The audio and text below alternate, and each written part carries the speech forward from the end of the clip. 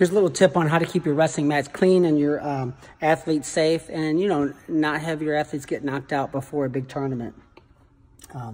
Number one, we just keep, you know, there's ringworm spray here, antibiotic ointment. This is a game changer. So we do, at our camp, we do a skin check before the camp begins. That way we can pinpoint any kids who might be coming into our camp that might have a skin infection. We've had a few, so we have to send them home, unfortunately. But it keeps everyone safe. We also do skin checks every morning. So you as a high school coach or youth coach before districts and regionals, you might want to start doing skin checks before every practice. And you're not just looking for skin diseases or issues, you're looking for trouble spots. So we have a clipboard we keep right over here. Here's our wrestling gym, by the way. We have 5,000 square foot here, bleachers right there, vending machine, you name it. So we have a med kit area. Kids have constant access to antibiotic ointment because during the skin checks, we're also looking for scratches and scrapes and cuts and so forth, right? Because anytime there's a break in the skin, there's a chance to get a disease. And moms and dads, remember, your kids probably don't get a skin infection from the wrestling mat. You probably got it from your own knee pad that you've never washed. These things are disgusting, some of them. You probably never washed your kid's wrestling shoe. Think of all the MRSA and impetigo and staph that's on that wrestling shoe, especially these big guys, 140, 180, 200-pound kids. They're sweating 7 pounds a practice. Their wrestling shoes are squishing and sweat, and they practice 5 days a week. 40 pounds of sweat a week or more is coming out, all right? I don't mean to gross you out, but it's a fact. You should wash your kids' knee pads, wipe down their headgear, wash their shoes probably once a week at least, right?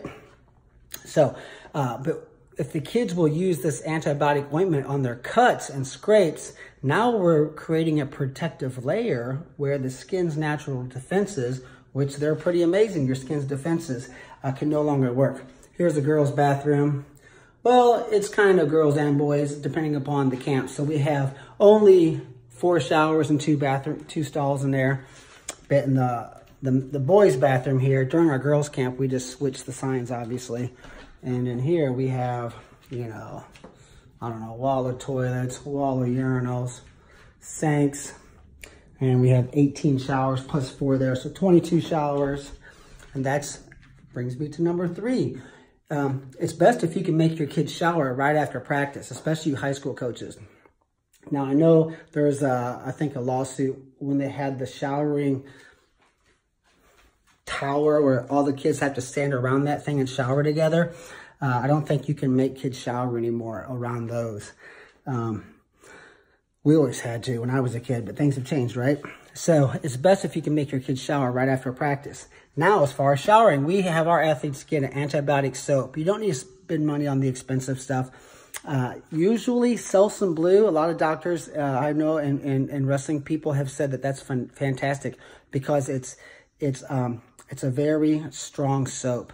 So Selsun Blue with a little scrubby thing, all right? Or we just have our athletes bring 4 or 5, maybe 6 bars of antibacterial dial soap. Now, killing the bacteria on your skin probably isn't good, but you know, during the summer camp, we're more concerned about any bacteria that they could have gotten just from the wears and tear of wrestling, you know, staph and so forth. If you have ringworm, you definitely want to treat that with a ringworm spray. That's antifungal stuff. So when we recommend kids shower this way, turn the water on, get hot, rinse off for 3 minutes, turn the water off, soap up with good soap, and let it, and then stand for about 3 minutes. You should look like a snowman with white suds all over you. Then you let it sit, and then you rinse off, go home.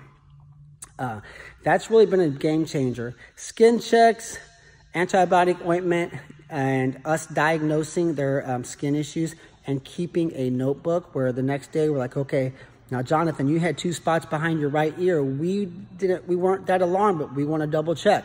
So we like to keep track of those things. Here's a small gym. We got 1.5 mats in here. So we use this quite a bit. Then as far as mopping mats, let me go back here. You gotta wash your mop heads every day, but it's a pain in the butt, and plus they're very expensive. And I think the washer and dryer tears them up because it just makes them all pliable. So we switched to using this bad boy right here. So what we do is, you know, we use Simple Green Number 5, Pro 5.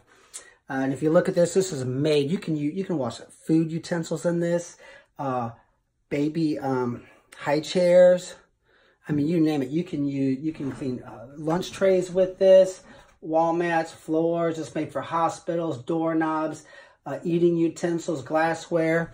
So I'm not saying you want to rub this all over you or drink it, but you know, once you dilute it, and this has been a game changer for us. We've been using it for a couple of years. I love this stuff. I get it at Home Depot. It's super cheap. Some of you guys may be using that stuff where you just spray the mats and you don't even wipe them.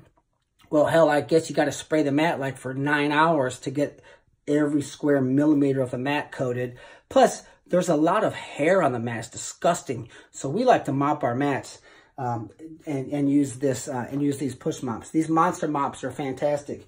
But what we also do is we just have this wringer, right?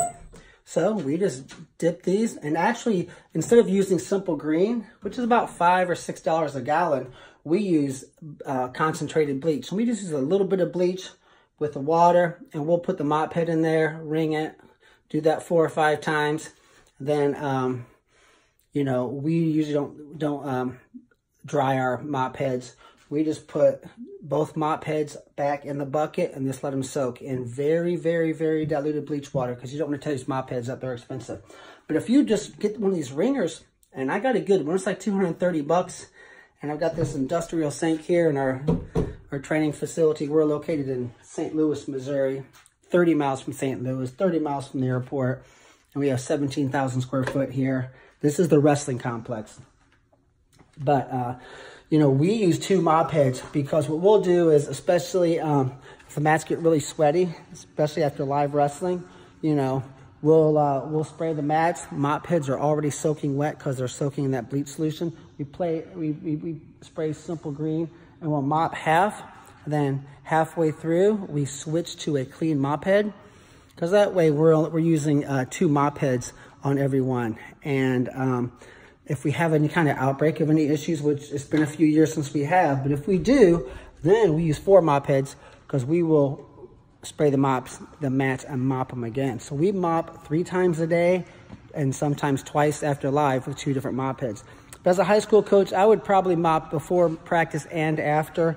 I'd only mop before if you're pulling the mats out and they're stacking them, or they're rolling them up. I would definitely, or maybe if PE classes are on them. But if your mats are out nonstop and the door's locked, I would just mop them after practice. But make sure the kids, they barely spray. Make them soak those. So we make sure we go through almost 2 gallons of solution, because it says that the surface needs to stay wet for upwards of 10 minutes before that stuff works. So use those ringers, and you can wash your mop heads. It takes 5 minutes to wash 2, probably less. And that way you always have clean mop heads. I know some high school coaches get kind of lazy, and you just take them home to the wife, and then you forget, and you know, it's not good. I've had 5 friends almost die of staph. So it is a dangerous thing. Here's our office here. 2 coffee pots. Actually, I'm switching one out. So we got a little desk there, roll top. I've got my own room here. I pretty much manage this America. I have my own little desk and bed in here. I manage the upper gym. Then I turn the lower gym with all the kids in it over to Todd Purler and my coaches for the summer camp. We also do 1 weekend a month. We do a summer wrestling camp. No, 1 weekend a month. We do an overnight camp. It's called competition camp. Summer camps basically ran about 70 days straight this year. We had kids from as far as Japan flying in, and that's no joke. And they flew in, went to camp, and flew back. So they didn't come here for a vacation. They came here for PurlerWrestling.com wrestling camp. Pretty cool. But, we did have kids here from Connecticut, Maine, Oregon. I mean, all over the damn place. It was pretty awesome. So now when you do your mop heads, you got clean, fresh mop heads. Now you're all set. Last thing I would do, once the kids are showering the way you say they should shower, and you have clean mop heads, you're using 2 mop heads per mat. You're using Simple Green 5. You're doing skin checks. You keep antibiotic ointment. They're supposed to use that before and after practice. They have antifungal spray and so forth. You should be pretty much staying on top of it. The last thing I would do, let me see which key this is. Yeah. Last thing I would do is educate the parents and make sure that the kids are bringing a fresh towel. They shouldn't have, probably one towel per week would be fine, but they don't want to use the same towel all season, right? Here's our bunkhouse area. I have 2 of these. So here's a big building. We got 17,500 square foot total. So we have cabinets for all the kids to keep their stuff, and the beds are built on the floor. So there's 6-man beds there, a couple bathrooms back there. No showers in this facility. Here's a coach's area. This is called the coach's lounge. So my coaches have, you know, they got a place to kind of hang out. And this is a half door behind me. So they can sit in one place and monitor the whole camp from one location. We also have cameras everywhere. We have an iPad. We can flip around and see every gym, every building, every nook and cranny. Here's a coach's room. So we have 2 coaches' rooms. And if you go to that door over there, there's another coach's room. And out that door is the other bunkhouse. So we have 60 on each side. Each bunkhouse area has a coach's room. So we're constantly supervising your kids. And we also can monitor everything on our iPad. So everything, we spare no expense out here. We want to have the best facilities in America. But it is nice that you know your kids are going to be well supervised and kept safe. So we do a good job of supervising at our wrestling camp. I know that's a big complaint with a lot of camps, especially the college camps where kids are they're roaming the town all day and hiking 2 miles from the dorm to the wrestling camp, to the mat room. Our buildings are all just over 30 foot apart. We have 3 buildings. That's what the fire code would allow us. So I built them as close as possible. That way the kids didn't have to hike. We also have a soccer field over there. We have 10 acres. So here's the big wrestling or bunkhouse area. I'll show you the pro shop and the rec room next. Behind me is the big gym. All right. Lock this sucker up.